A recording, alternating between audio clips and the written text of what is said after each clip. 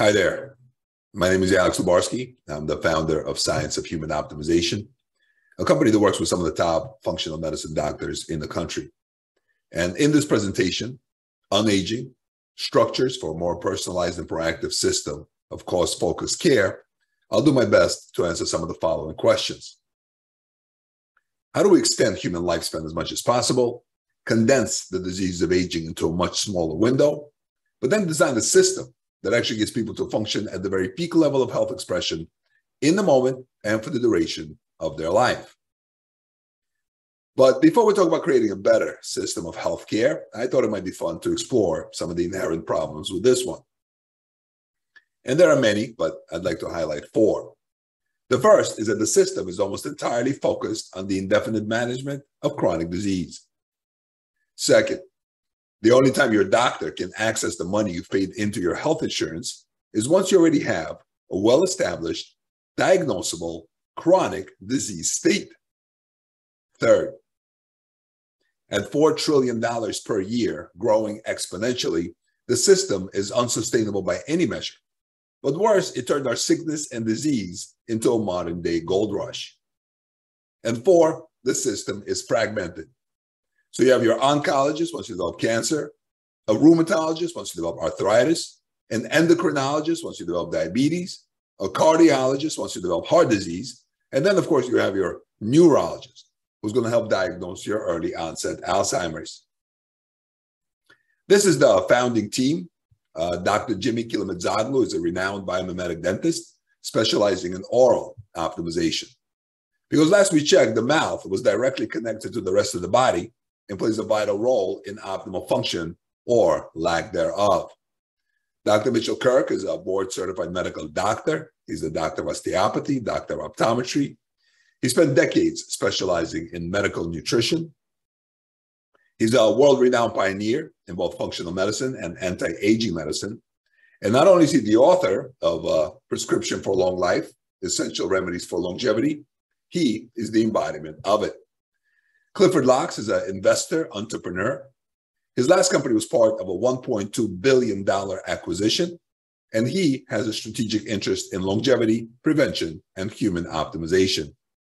And like I said, my name is Alex Lubarsky. I've spent the last 25 years in healthcare. And about 20 years ago, I was diagnosed with some really unpleasant health issues and could find no resolution in the established model. So I wanted to design a system that was more proactive, personalized, one that actually looked to get to the root cause of the chronic illness and resolve it before it turned into a health catastrophe. We work with a group of some pretty remarkable family nurse practitioners under the direction and training of world-class functional medicine doctors, best-selling authors, renowned scientists, world experts in prevention, longevity, and human optimization. And then we use a breakthrough in diagnostic technology called integrative genetic solutions. And what it does is it takes all available information on what it takes the human body to function optimally and then correlates it with a person's blood work. It creates a very thorough report of any deficiency, toxicity, food allergies, inflammation, hormonal imbalance, anything that might interfere with optimal function from the DNA out. And then we assign one of our practitioners to our client. And it becomes their mission to be the world expert in what it takes this particular unique individual to function at the very peak level of health expression in the moment and for the duration of their extraordinary long life.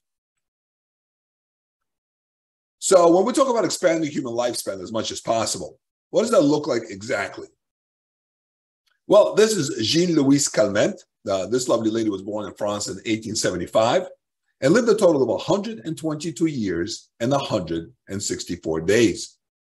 Unless you think that she was a health-conscious vegan who drank wheatgrass juice in the morning and did yoga in the afternoon, Jean only gave up smoking when she was 117. And she was known to drink alcohol regularly. So we know that even in spite of our best efforts to the contrary, the human body can live to be at least 120. Fortunately, we in the United States lead the world in health and longevity. Unfortunately, is the third world. So we live like 15 minutes longer than people in Uganda, North Korea, Iran, Pakistan, Somalia.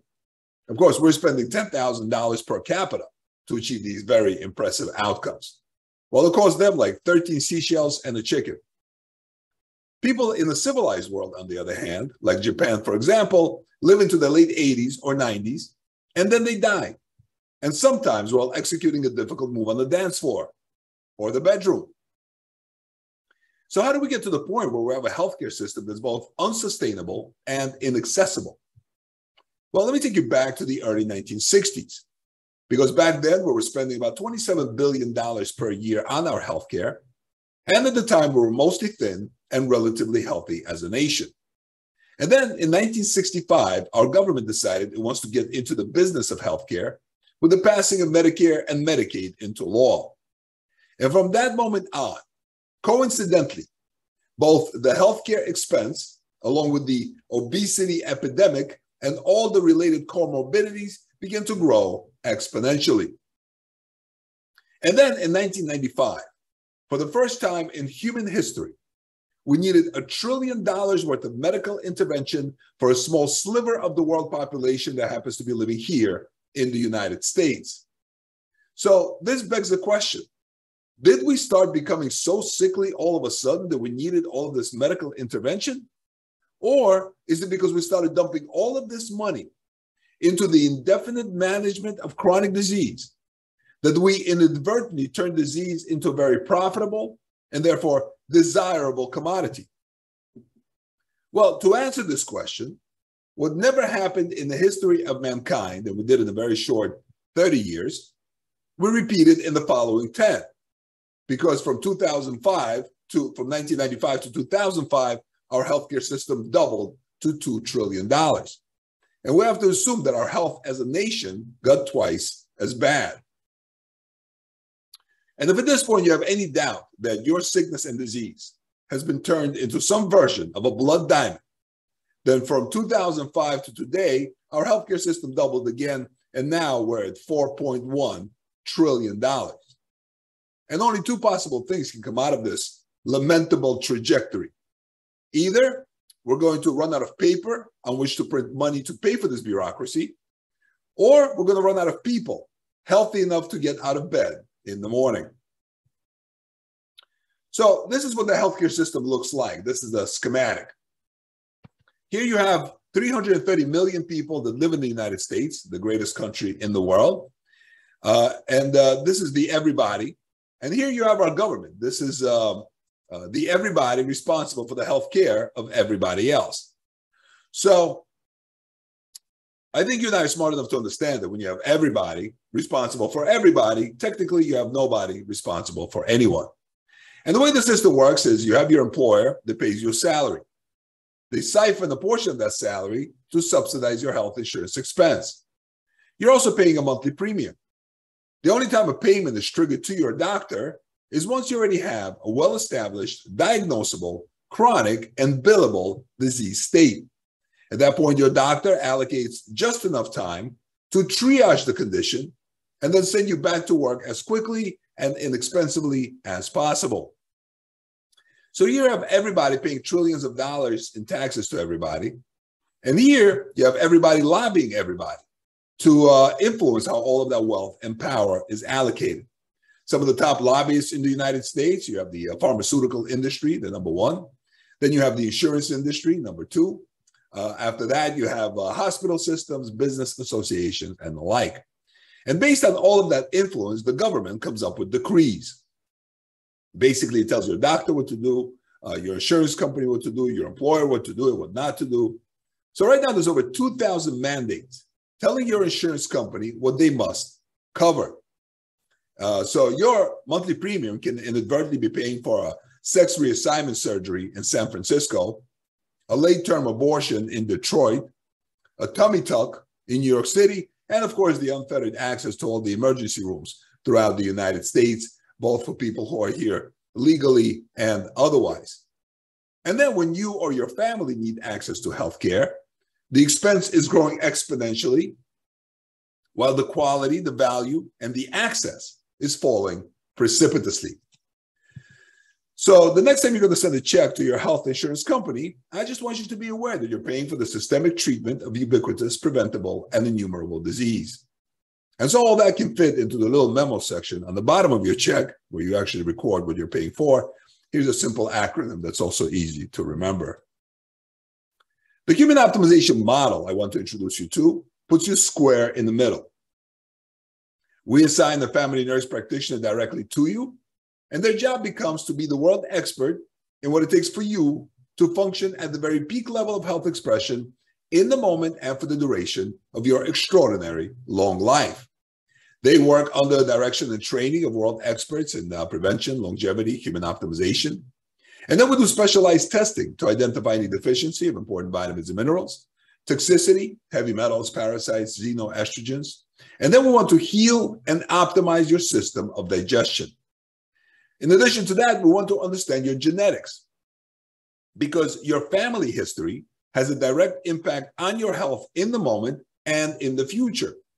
So if your grandfather had his leg amputated because of diabetic complications, like mine did, or if your younger brother passed away from colon cancer, like mine has, or if your aunt, your father's sister, has been dealing with a debilitating autoimmune condition virtually her entire life, doesn't necessarily mean that all of these genetics are going to find expression in me, my children, or future generations down this line.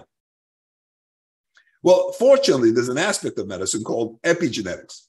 And what it says is that not only do we inherit genes from our family, we also inherit lifestyle, environment, the way we deal with and interpret stress, our nutritional habits. So genes are kind of like apps on your phone. If you leave them alone, for the most part, they're going to remain dormant. But if you keep poking at them, eventually they're going to express themselves in whatever way they were ultimately designed. Well, I also had a grandmother who lived to be almost 100. This remarkable woman was an adult during World War II in Soviet Russia. She raised 4 children all by herself. My father was one of them. So this was a very wise, tough woman who had a wicked sense of humor. And she was healthy, cognizant, and well virtually throughout her entire life. So how do we get these genetics to express themselves in me and my family rather than the ones we would prefer remain dormant indefinitely? So our goal is to keep you out of this $4 trillion bureaucracy, one that's fraught with perverse incentives. The only time it can actually make money is once it diagnoses you with some kind of a life-altering condition, orders a battery of invasive tests, poking and prodding as if it was an alien abduction, prescribes an expensive medication, performs a complicated surgery, admits you into the hospital, and then manages that condition for the duration of your life. What we want to do is practice something we call righteous disincentives. So if our goal is to keep you optimally well for the duration of your life, and we miss something, we don't address it well enough or fast enough, and you end up in the hospital, well, the first thing we're going to do is stop billing you. Because if our goal is to keep you well and we fail, we should not be rewarded for that failure. But perhaps more importantly, you have an advocate by your side. Someone that knows you exceptionally well from the DNA out, who cares for you in the very literal interpretation of that word, and who can speak on your behalf from a depth of knowledge and unshakable authority, and get you out of there as quickly as possible and hopefully unscathed. The kind of people we're looking to work with, the avatar, if you will, are executives, CEOs, entrepreneurs, athletes, and moms. Because if your average person is a classic sedan, say, that goes out for a leisurely drive on a sunny Sunday afternoon, the entrepreneur, the mom, are more like a race car traversing the Grand Prix. They have the pedal to the metal, the engine is racing, the tires are screeching, they're shifting gears, sweating through their clothes, and they're doing this day in and day out, year after year. The difference between this race car and the entrepreneur, however, is eventually the car will pull into a pit stop. And there they'll change out the tires, make sure the brakes are working, and check the engine oil. Because under these extreme conditions, this kind of relentless stress, if you will, if the engine oil is low, even a quart or two, eventually what will happen is the car will overheat and the engine explode. Well, vitamin D to the entrepreneur is what engine oil is to this race car. It's one of some 90 essential nutrients the body needs to function optimally. And if you don't know your vitamin D level, chances are you're depleted in this very important free hormone. The way to find out your level is through a blood test known as the vitamin D25 hydroxy. And if your vitamin D comes back under 20 nanograms per milliliter, the first thing you need to do is fire your doctor. Because if your vitamin D is under 20 nanograms per milliliter, not only do you have a much higher chance of developing osteomalacia, which is a weakening of the bones, you also have a 75% chance of developing colon cancer. That's 75% chance of developing colon cancer if your vitamin D is under 20 nanograms per milliliter for an extended period of time. Well, 75% is eerily close to 100%. And imagine how disruptive something like that can be to your ability to run your business and live your life. So now, how do we make the system accessible and affordable to anyone who actually would want to participate? That's a great question. First, by establishing strategic partnerships with non-competing companies looking to reach a similar demographic, we can offset the cost of client acquisition, which can be significant, and then pass the savings on to our clients. And then by working with family nurse practitioners under the direction and training of world-class functional medicine doctors like my friend Dr. Jeffrey Life here, rather than your standard allopathic medical doctor, we can again bring the pricing down quite a bit. Medical doctors, for the most part, spend their entire training and career identifying well-established disease states and then managing them with medication, surgery, and hospitalization. It's kind of like after the engine on a race car explodes, then you call in all the experts to try to put out the fire. But asking these fine people to check your vitamin D level and then make sure it's optimized, it's too much. It's an overkill. It's kind of like watering your organic garden through a fire hose, getting a haircut with the jaws of life, calling in SEAL Team 6 to deal with a noisy neighbor. Family nurse practitioners, on the other hand, are amazing. First of all, they're naturally caring. And secondly, they're trained in how the body systems work, and they're uniquely qualified in keeping those systems functioning optimally. And then by using breakthrough diagnostic technology like integrative genetic solutions, we can save our practitioners a tremendous amount of time doing diagnostics and research. And that translates into further savings for our clients. And finally, we use virtual technology. So interviews can be done via Zoom. If we need to get blood, we can send the phlebotomist to the house. If we need to send supplements or the test kits, we can do that through the mail. So that makes infrastructure optional. Now we don't need the expensive office space. We don't need to hire staff and pay high salaries. And that allows us to offer a much more proactive, personalized system of human optimization, one that's actually focused on expanding human lifespan as much as possible, condensing the disease of aging into a much smaller window, but ultimately getting people to function at the peak level of health expression in the moment and for the duration of their life, and all for the price of a cup of coffee per day. This is my friend, Dr. Erica Schwartz. She has a lovely center in New York City and happens to cater to some of the wealthiest people in the world. Her practice only has about 200 clients. She's not really looking for more, and those that she has will never leave. The way she works is she charges $2,500 for the initial consultation, and then it's $1,000 per month membership fee. All the other products and services are in addition to that, of course. And if you can afford this kind of care, it is probably the best investment you can make, because working with a doctor of this caliber, she can help you circumvent many of the chronic illnesses we're told are inevitable and incurable. But if you're not rich and famous quite yet, what we'll do is assign a family nurse practitioner directly to you, who will work under the direction and training of world-class functional medicine doctors like Dr. Schwartz, Dr. Life, Dr. Gundry, Dr. Kirk, Dr. Rosenthal, Dr. Kilimadzoglu, and so many other remarkable physicians we have the pleasure and honor of working with and knowing. So we'll do the initial consultation, which will take about an hour. Then we'll order the blood work, send the phlebotomist to the house. They'll take the sample, forward it to our lab. They'll put it through integrative genetic solutions, come up with a report with hundreds of recommendations. Then your practitioner will consult with some of these functional medicine doctors, design an optimization program, and then get together with you, explain the results, and establish goals. This whole process can take anywhere from 4 to 5 hours, and there's a one-time onboarding fee of $750.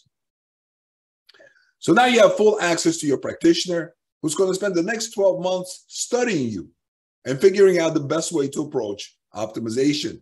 They're going to order the most effective supplements, recommend the most powerful therapies. We're going to provide ongoing education from world-class experts in longevity and human optimization. We're going to advocate for your longevity and optimal function. And then they're also going to do a quarterly follow-up where they're going to test those things they're actually interested in optimizing. So if your vitamin D was low, we want to make sure it's going higher. If you were toxic with heavy metals, we want to make sure we're reducing the toxic load. So this is a membership program. There's $175 per month for a 12-month agreement. So now you're part in the elite network of like-minded people. You have access to exclusive events, cutting-edge technology, breakthrough science, world-class doctors, and you're actually proactively designing a legacy of longevity for yourself, your children, and future generations. And all for the price of about $5 and change per day. So if through all of this effort, through all these remarkable physicians and scientists and technology, we happen to extend your life by just one productive, successful, rewarding, fulfilling year. And putting everything else aside, let's say you make $50,000 per year, then you would have paid for the service many times over. Of course, our goal is to extend your life by decades. So my call to action is twofold. First, find out your vitamin D level and then make sure it's optimized. It is probably one of the most important things you can do for yourself and ultimately your business. And second, if any of the information I shared with you resonates on any level, let's find some time, get together, discuss it in more detail. I'd love to hear your thoughts, and I would enjoy meeting you in person.